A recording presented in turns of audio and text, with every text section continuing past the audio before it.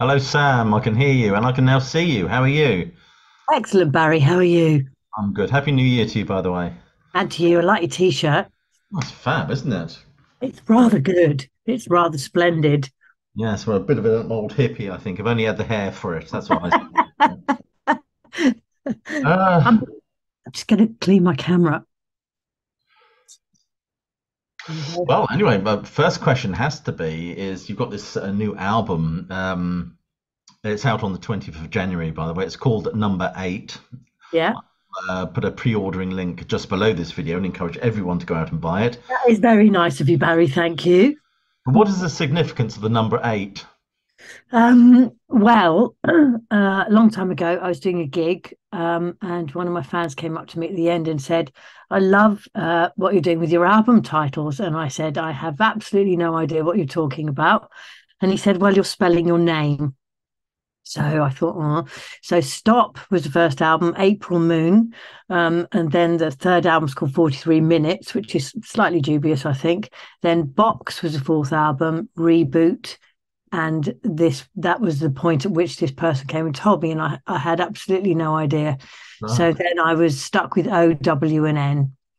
And yeah, so that's that really. So the next album is called Of the Moment, which a fan wrote in and suggested.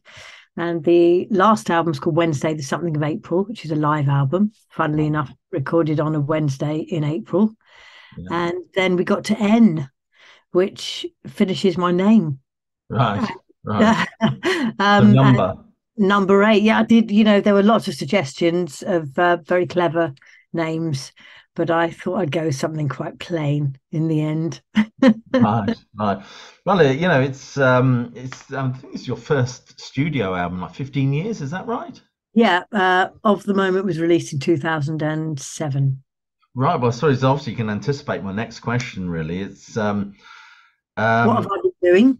Well, why so long between studio albums? I mean, there's a fascinating story around what you've gone through before this album. I wonder if you could kind of relate that to us.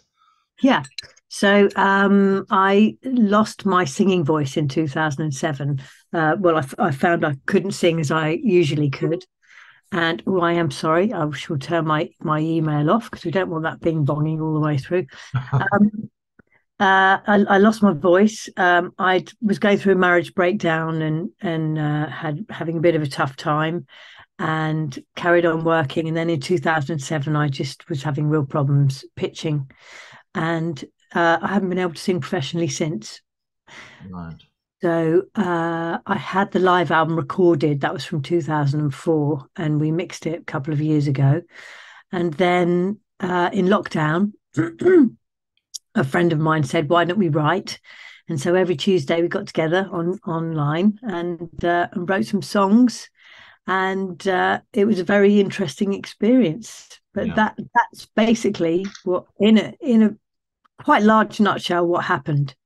I mean, I can imagine an artist or a musician losing the ability to sing or play. I mean, gosh, that must be absolutely devastating. I mean, we're reminded of the story of Keith Emerson, of course, who couldn't play towards the end. He had trouble with his hands, didn't he? Yeah.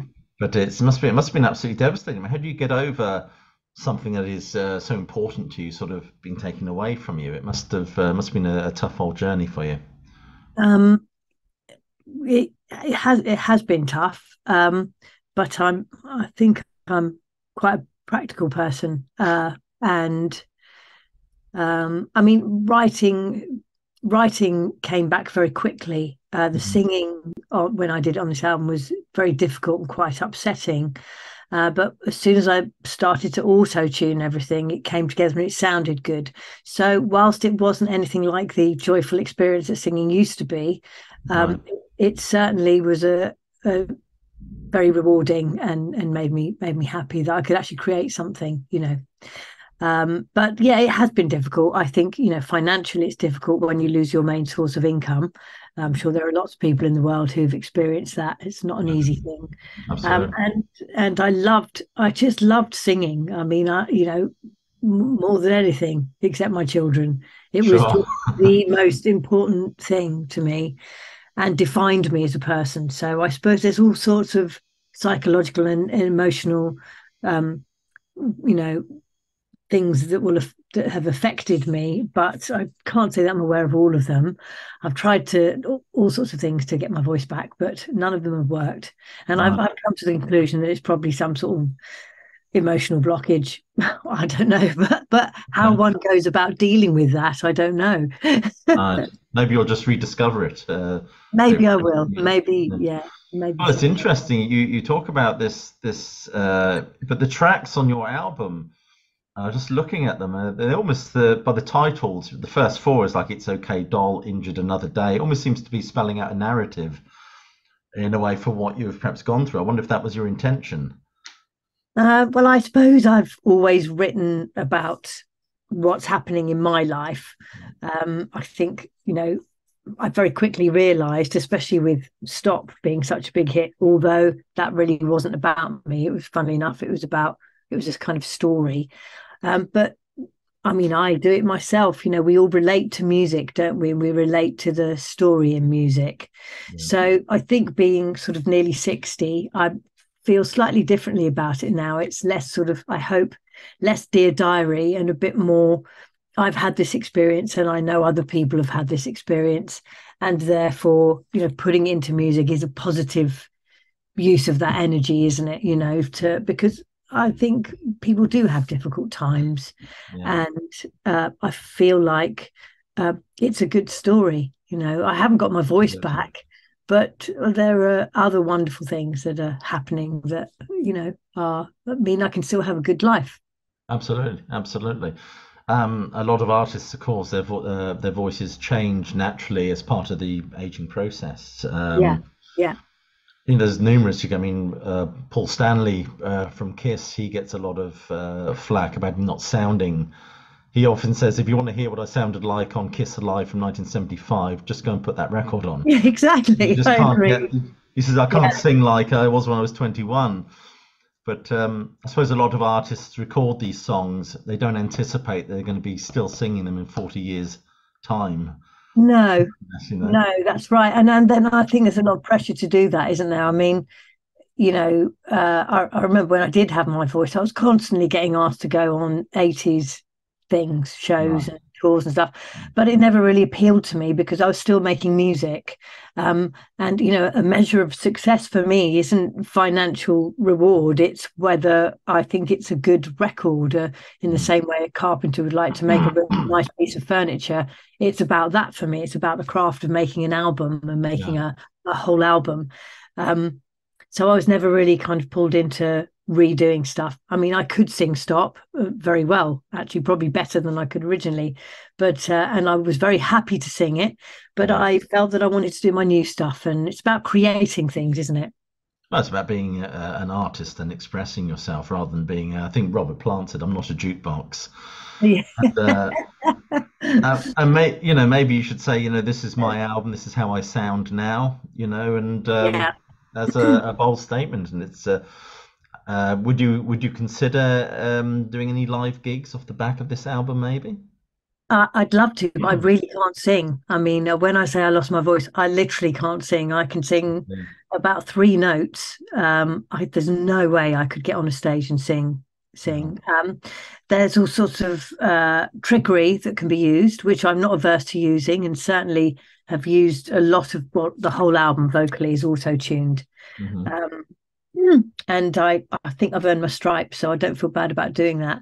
So it's just making something, isn't it? Lots of good records use effects and are processed. So yeah.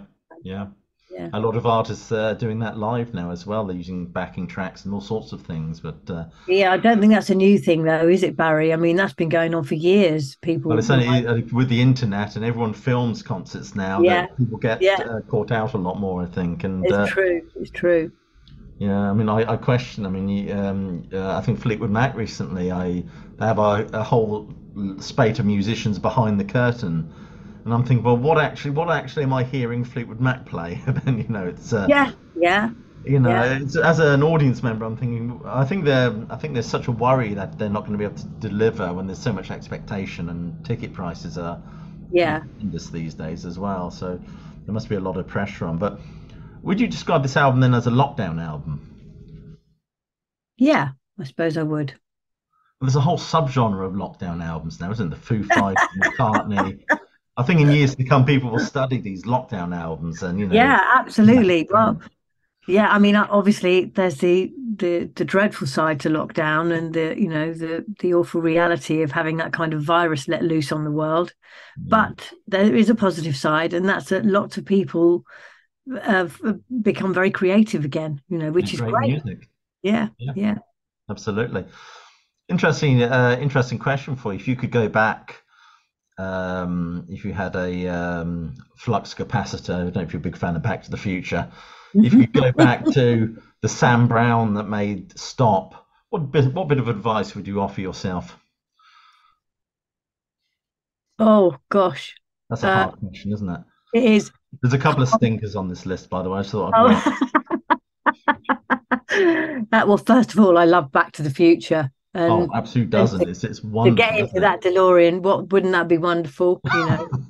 And I think really I would just say to myself, just calm down, slow down a bit, and take it easy because I have always kind of rushed headlong at life, mostly work. I've always been a bit of a workaholic, and I think probably that did contribute to me losing my voice. So yeah, just try and enjoy life a bit more and relax.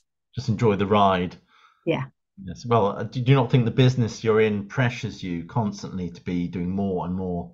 Yes, I do. I do think it does. And I responded to that. But the truth is, I didn't have to respond to that. I could have said, I'm not working on those days because the world still turns, doesn't it? But Yeah, as lockdown so beautifully illustrated, you know, everything can stop, but life still goes on, doesn't it? Because it does. It always does. absolutely. I mean, so many bands attribute their breakup due to just overwork and being pushed too hard, and it just fragments really. Right, let's see more questions for you. I've asked you that one. Before I grill you on the Floyd years, um, I've asked you. Oh, well, I'll start with the before I grill you on the Floyd years. I've got to ask you, what is it about the ukulele that interests you so much? They're quite portable, and if you hit someone with one, it doesn't damage them too badly. Oh, No, the one for my there is- wife, I think. yeah. um, well, it's just such a easy instrument to pick up. I mean, I'm not, uh, I'm a musician, and I can pick up an instrument and get a tune out of it. Right. But I'm not. I think the only instrument I was really good at was my voice. I play piano, I play a bit of bass, a bit of this, bit of that. But the uke is such a, it's a, as my dad always says, you can't help but be happy, if you're playing a ukulele. Right. I know that it perhaps doesn't seem like the coolest instrument in the world to people, but the fact is that you can play anything on the ukulele. I think people tend to see the pork pie hats and the Hawaiian shirts and the George Formby songs, but there's so much more to it. You can play really beautiful things Yeah. on the uke, and I just love it. And actually, it's not so much about the uke for me; it's about discovering that I can impart some of my experience musically to people who've never been fortunate enough to have those experiences, mostly retired people who just love being a part of something really musical, and lovely. Absolutely. Well, I mean, I suppose you're right to say it's not the coolest of instruments, but it's certainly cooler than the tuba, isn't it? Something. Well, I don't know. Herbie Flowers plays the tuba, and you don't get much cooler than Herbie Flowers. No, that's true. That's true. But I don't get many people invited to parties saying bring your tuba along with you. But ukulele, I mean, because my children get ukulele lessons, because it's quite a big thing Cool. for ukulele teachers going into schools. Perhaps it's because the instruments are far more accessible, maybe than other instruments. Yes, and less spit. Oh, absolutely. You definitely want that during all these masks on now, so that Yeah, that's right. Yeah. probably make tuba playing quite difficult. But yeah, I mean, because they seem to like it's a very bright sounding instrument, as you say. I mean, have Yeah. you go on? Well, it's the thing about the uke is it. Well, first of all, it's very easy to play. It is. I mean, it's not. as easy as just pressing something. I mean, it is a little bit more complicated than that, but it's easy to play, and also it's primarily, I think, a rhythm instrument, so it's about the rhythm. It's all about the rhythm of it, and that immediately makes it very up, very, very just fun, really. I think it's fun, and for kids it's very quick for them to actually get a sound out of it, and that's rewarding. Whereas if you try not, I mean, I remember recorder lessons. I mean, it must have sounded awful, 20 children playing recorders. Can you imagine? Yeah. So I think the uke's a lot nicer. Yes, I think being able to play Three Blind Mice on the recorder has fared me very well in life, I think. I've got to grill you about the Floyd years. You probably get asked about it all the time, but my channel is predominantly a huge prog audience, Yeah. classic rock audience. But what was it like being on stage with all those inflatable pigs and lasers and all that sort of pyrotechnics going off around you? I mean, what's it feel like from the stage perspective rather than the audience? Um, well, first of all, you're a part of something. You are a part of the Pink Floyd machine. Yeah, welcome to the machine. Yeah, and it's amazing. I remember I think my favorite time was we did musical rehearsals in London for the band, all the band, and then we went out to the West Coast in America, and we rehearsed in an aircraft hangar. Mhm. And the stage set was so big, so it was 180 foot high, and I think that's just a big round screen at the back. So Right. it's absolutely massive. And then the sound podium was outside of the hangar. That's how big the whole setup was. And then you had this rose that came up, and so we kind of got to grips with the music already. So it was then the production rehearsals, um, and the whole. I think the thing about working with Pink Floyd is you become engulfed in this amazing, beautiful, surreal world. It started off with, so staying at this hotel. It was a 2 hour drive to the aircraft hangar. So we'd all get onto a bus, Hmm. and everybody very much, there's a lot of people involved. So your traveling party is like 30 people. So there's lots of people. You get on the bus, and we had this 2 hour minibus ride. And it was, I would say, 90% of the drive was through the desert Gosh. with wind turbines on either side.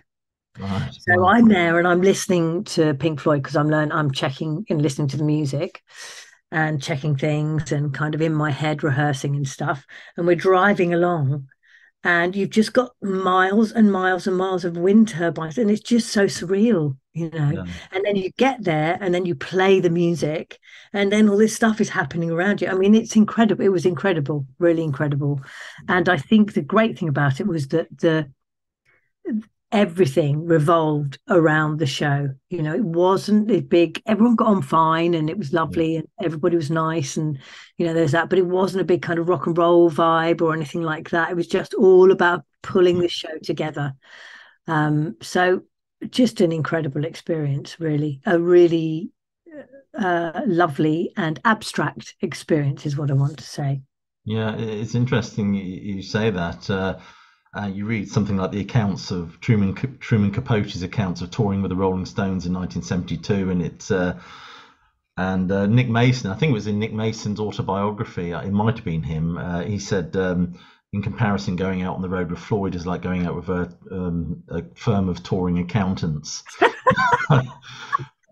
I don't know if that was him that said that, or some other book, but I I, think that there may have been some small pockets of rock and rollness going on somewhere, but I took my daughter with me. She was 6 months old, so I, I wasn't party to any of the rock and rollness, but it was all very. It was about the music. It's about the music. That's the thing. Absolutely, Floyd have always been about that. Don't look at us, look at the stage and listen to the Yeah. music. So I saw them on the Momentary Lapse of Reason tour a couple of times. You weren't with them then, I don't think. I think you I joined them don't, for the Vision Bell tour. yeah. Yeah, I did do a couple of bits. I mean, I it was the third time I'd been asked. I had to turn it down the first two times, which I have to say was a very difficult thing to do because I really wanted to do it. But I knew David, so and I loved to do. I played with them sang with them at Nebworth in Okay, yeah. I can't remember the year. You might know, No, nineteen eighty well, six. well, No, they've just released it, haven't they, on yeah, Blu-ray? yeah, Genesis are on the bill, and lots of big names are on the bill. I that's think that right. was Yeah, it. yeah. But And you sang there as well. yeah, so I've sung with her. I've sung on a couple of recordings, and I've done a few. We did a charity thing at the Albert Hall with David, a Colombian charity. I sang on that, so I'd been involved with them before. I'd known him for a long time. But Um, interestingly, at that gig you mentioned, Claire Story came out and she sang "Greg Gig in the Sky," if I'm not yeah, mistaken. Did she you get did. to meet Claire and talk about her experiences? Yeah, well, I knew Claire anyway because Claire was so my mum was a session singer and my mum sang with Pink Floyd years ago on Right, and off. And Claire was a session singer and I knew her and I'd met her. She's a very nice lady. sure. Was there a sense of anticipation on your own part, knowing that you've got to get on stage and you've got to perform that very iconic piece? Did you feel very nervous about it? Well, I think obviously initially the first couple of times you do it, yes. I loved the way it was split up. I don't know if Durga had anything to do with that, but that sort of came about. I don't know how that happened, where they split it into three sections. But I Yeah, think I think I went to see the Momentary Lapse of Reason tour and I saw them do that. And I thought that was a fantastic idea because it takes the weight out of it. To sure. sing it as a whole piece is hard, really Yeah, hard. I can Um, imagine. but I think actually the way we did it with Durga and dear Claudia, I think it worked really well. Um, I wasn't particularly nervous. I mean, singing is it was a great thing to sing. It was quite hard. I hadn't done any voice training at that point, and so now because I went on to do a lot of voice training afterwards, and I wish I'd had the benefit of that because I think I would have done it a bit better if I'd had that. Sure. There was one gig where it was a massive stadium somewhere, and of course you get loads of people right down the front, Yeah. and I'm up there singing Great Gig and singing the first section, and I can hear this sort of echo. And I look down, and there's a woman, a girl, or a lady in the front row, and she's singing it, but brilliantly. I mean, really brilliantly. And I'm there singing it and thinking, well, why isn't she up here? You can do it so bloody well. You get up here. But yeah, so no, it was great. It was a privilege to do it, really. Yeah, wonderful. I mean, it's a wonderful performance as well on the Pulse Blu-ray, which has been reissued. But were you at that gig, the one where the seating collapsed in London? Yeah, at Earl's Court. Yeah, I mean, yeah. what was that like being backstage when something like that happened? Well, Must have been David, alarming. well, it is, but of course, there's a delayed reaction. But we didn't really know what had happened. We just knew that something had happened, Mhm. and they stopped the show. And I think David ran down to where he probably could see because he was at the front, so he could probably see what happened. So he ran down, and the show was stopped. I can't remember. Did they I think they rescheduled it. I can't actually remember. Right. Um, but yeah, of course, it is alarming, and you just hope that no one's been hurt. Really, is the main thing. Sure. I mean, if I may take you back to that air hangar, I mean, where you were thrashing out this music. I mean, famously on the Momentary Lapse of Reason tour, apparently Pink Floyd thrashed out Sheep with the idea of doing that live, but later decided not to. So I'm just wondering whether there's any material that they played in rehearsal that didn't make it into the live set, or can you remember? I don't think there was. I think because we did all the music. No, I think it was pretty much decided before we got there, before the musicians got there to play it. I think they'd already worked that out, what they wanted to do and what they didn't. Right, right. I have, well, I actually have one more question for you, really, and it's one of those thinkers, actually. It's if you had to name a song that that you wish you'd written and sung, which song would that be? That's a very difficult question. And there's so many songs. That's the problem. There's so many good I know, music. I know. Um, Gosh. Mine would be The Boxer by Simon and Garfunkel. Oh, would it? Yeah, I can understand that. I can Beautiful understand song, beautiful. that. I think, and this is probably going to be a bit obscure, but there's a song called Sun Shower, which was written by Jimmy Webb and Right, sung by Thelma Houston, and it's right. absolutely beautiful. I think I'm going to go for that. Is it something about the melody of a song, or are you attracted to the vocal performance? I mean, as a singer, what attracts you to hear listening to something particularly? I think it's the atmosphere of it and the lyrics. Right, right. I'm not. I love good singers, but I'm not bound by good singers. I love Patti Smith. I mean, another choice actually would be Because the Night. Um, She's got a very distinctive voice, hasn't he she? Very has, sort yeah, of yeah, funky, sort of sneery voice, which is works yeah. beautifully with her music. I mean, I think, I'm not a big fan of poetry, I have to say, and I haven't really listened to her 'cause she does poetry now. She But does. I think she plainly doesn't give a shit what she sounds like. She plainly is just an expression for her. And Yeah, I think that's what I love in singers, is when it is just pure expression. But the lyrics are important to me as well, the yeah. words. Are you a big fan of Joni Mitchell? I am a big fan of Joni Mitchell. Yeah. Yeah. I love Joni Mitchell. I go through phases. At the moment, I'm listening to Ladies of the Canyon a lot. That's my favorite. That's actually my favorite album. I get attacked a lot for saying that because everybody should sort of laud Blue and some of the more experimental jazzy stuff she did later. It's probably uncool to say that Ladies of the Canyon is your favorite album, but Oh, is it? Well, actually, I think it is probably my favorite album. Blue, I know very, very well because it was the first Joni album I listened to. yeah, Um, I can't remember what I listened to after that, but I've listened to all her albums.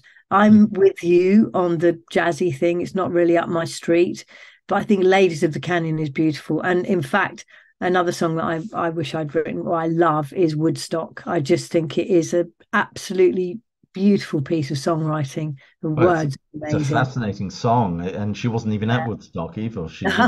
No. She wrote it about you're watching it on the telly, I think, and wishing she was there. Wow.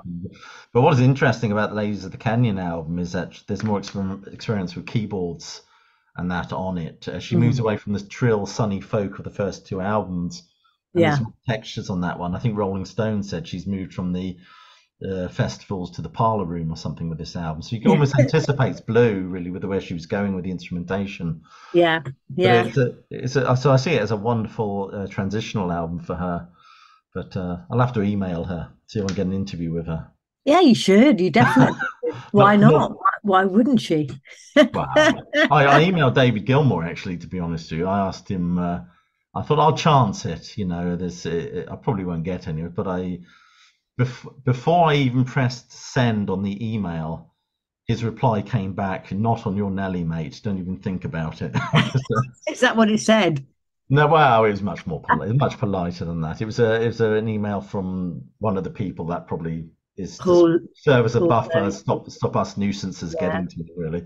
Just Well, saying, like, I think his manager used to be my manager, Paul Loseby, and I think the difficulty is um, so many requests like that, I so think. so many requests, and you just Yeah. can't do them all. It's as simple as that. You just Oh, can't. absolutely. I mean, I just sent it as a just to see Yeah, what happened, really. But yeah, yeah. also as a singer, I'm just interested. What do you think of Kate Bush and the way she sings? With that I constant love, head I voice. love, I love Kate Bush. I mean, I understand how her voice grates with some people. I never really heard that until someone pointed it out to me. I just heard the songs and the atmosphere of it and the arrangements, and it's so rich, Yes. especially that first album or the Kick Inside, and then Lionheart, the second album. I think it's the second album. Um, there's so much in it in her albums. I love it. And Ariel I think she's brilliant. I really do. I love what she does. And I love the fact that she just follows her own vision and Yeah. she doesn't seem to be in any way bound by expectations, which personally I think if you're going to make music, that is the way it has to be, because you can't have freedom to write and or rather you can't not have the freedom to write and create something really brilliant, I don't think. Well, in my limited knowledge of singers, she seems to be operating constantly in what they would call like a head voice, really, to get Yeah. that I'm Yeah. just wondering if that's particularly healthy, really, whether that's good technique or not. I don't know, but Well, I don't know, but we're all made differently, and people's voices, everyone's voice sounds different, don't they? I mean, Jules has got a very kind of nasally voice, which is at the back of his throat, and mm, someone like Dusty Springfield has got a lot of breath in her voice, but yeah. still got the power. People just sound different. I think all our voices are so different. Yeah, I mean, I've one presiding memory of whenever I put Kate Bush on when I was years ago. My mother would say, "Bloody hell, who's let the cat in?" She was never a fan of that sort of No, screeching. But it no, wasn't just about that. It was about the sort of this tapestry that she was weaving, this atmospheres. It was just absolutely yeah, fantastic. yeah, Uh, definitely. Yeah, I love Kate Bush. I think she's great. well, I'd like to thank you for doing this interview. I'd like to thank you for, despite the difficulties actually putting out this album. I hope it sells well for you. I really do. And maybe one day you'll find your voice. You'll find it, under the bed or something like that where you left I it. hope so. I haven't looked under the bed actually. I'll go and do that now. Well, hopefully, I'm hoping it is some sort of psychological block, and you overcome it, and you start singing, and you want to sing live again, because it'd be wonderful to see you on stage and doing all these this quality tunage you have in your back catalogue. Yeah. Well, Fingers crossed. I'd love that too. Fingers crossed, eh? Yeah, indeed. Anyway, thank you so much. I wish you the best of luck. Best of luck with this album, and hopefully with singing and things like that. And I'll say it again. Happy New Year to you. Oh, thank you. I have to ask you, Barry, before you go, did you do that painting behind you? My wife's the artist. She does. She's got loads of paintings around us, but she's a very talented artist, actually. I It mean, is, isn't she? It looks absolutely beautiful. Lovely it colours. is. It is. It's yours for a grand if you want it. Oh, okay. I'm afraid I don't have a spare grand, but Well, if when you I want to see, if you want to see some fantastic art, look at this. perfect. My 6-year-old daughter did that. It looks like an REM album cover, doesn't it? My 6-year-old daughter did it. We love it, so we've got it up here as a constant reminder of how You, unique she is. you should have it framed. We will do. We will do.